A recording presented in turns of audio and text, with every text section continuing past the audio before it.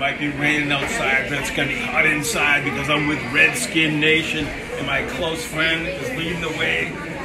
Super fan, psyched to have you back. We're going to talk about mentoring today. Tell us why. Well, in life, it's all about energy to the universe, helping somebody overcomes a lot of bad losses when you're dealing with the debt skills.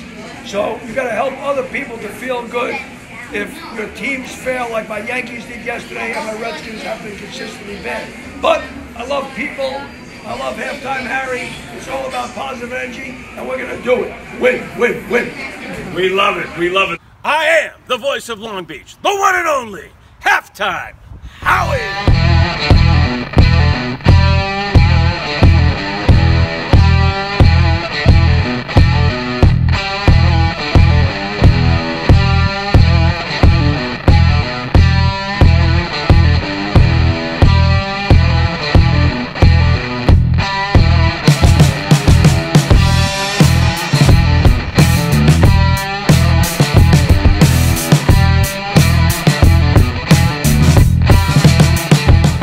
Great show on tap for today.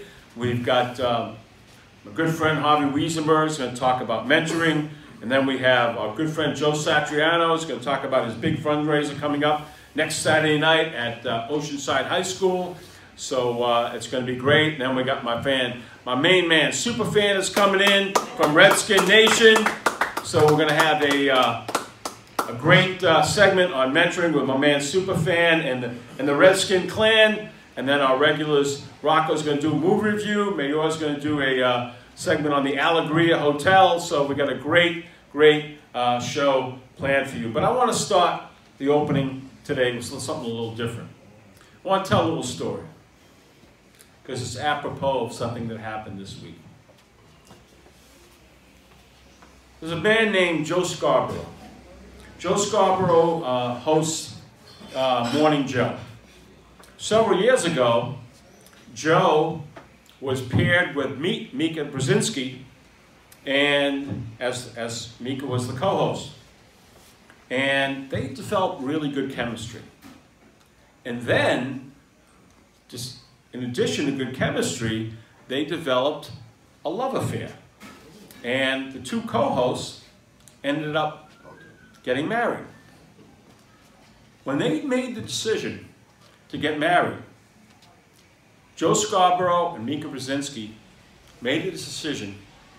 Now, Joe was a former, very conservative Republican congressman from the French Riviera, the Panhandle, and after being a congressman, went into television.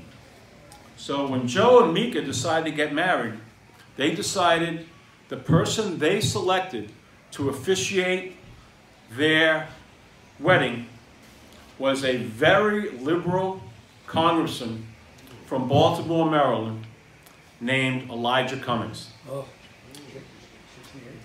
So this week, you know, the show starts at 6 a.m. in the morning.